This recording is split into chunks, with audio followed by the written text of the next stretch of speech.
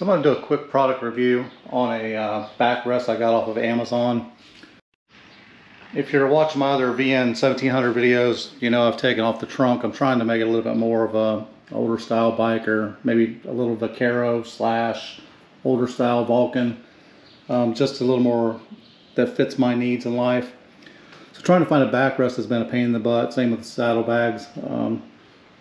So I found this one. This is for a VN900. Now the width of it matched, so it fits over the frame. But the problem of it was the bolt patterns weren't the same length. I figure I can get a little bracket and modify. I can make it work. But just for a product review wise, I'll put the model number in the description and I'll put it on the video. First of all, this was supposedly new in the box. If you can see if I can get a good reflection, there's a big old ring right there around the top. That looks like a washer to me.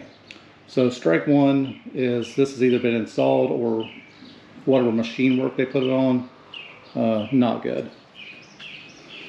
Strike two, the inside is not polished. Now, most of the time that wouldn't matter, but some of these pieces you will be able to see once it's installed. Like this piece here will show through the inside of the seat, and you'll be able to see that's an unfinished part. So why they wouldn't just go ahead and polish the inside, I'm sure it was just quick dipped in China. It's probably why. Doesn't matter. The other side, the hole is actually, there's no washer mark, but this one's kind of oblonged at the top. It's almost like the chrome dip rolled into the hole. So what's going to happen there is when you put your bolt through it, you're going to scratch it, and then it's just going to start rusting immediately. And on the inside, there's definitely another mark of where the chrome didn't take right. It's pitted really bad. Here's a big giant, I don't even watch it, just a bad part where the chrome didn't take, probably a bad weld or a bad grind. So the chrome didn't take on that at all. The backrest itself, or the trunk lid, is crooked. So this side slopes down and in, this side slopes down and out. Now you could definitely make that work. If you put it on the bike, you can get back there and push it around, pull it around. But this wasn't a $50 part. This was I think I paid $149 for this one. So it was a fairly decent amount to pay for something that's not welded correctly. The welds on the inside are sloppy. Quickly done. Again, the dipping on the back, or the dipping on the chrome, is really bad. This piece looks a lot better than the side pieces.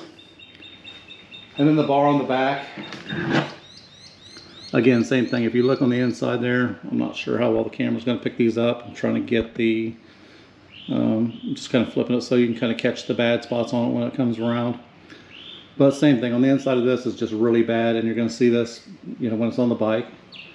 The top part here has got bubbles in the chrome. There's a big bubble at the top of it. There's a chip in the top of it already without even touching it. That's going to start rusting immediately. So in other words, stay away from this product. Last thing is the seat padding. The pad actually feels pretty good on the backrest. The back, there's no holes pre-drilled in the leather. There's no little grommet or anything. So basically they just want you to take this, put it on there, and shoot a couple screws through the back and hold it in place. So if the leather starts to tear or something, then you're just going to have another bigger mess by trying to drill into that. Or if you don't get it absolutely perfect when you put it on there, you've just got a mess. So basically I'm putting this back in the box. It's going back to Amazon. I'm going to get my money back and I'll try something else. But again, that was for a VN900 Kawasaki.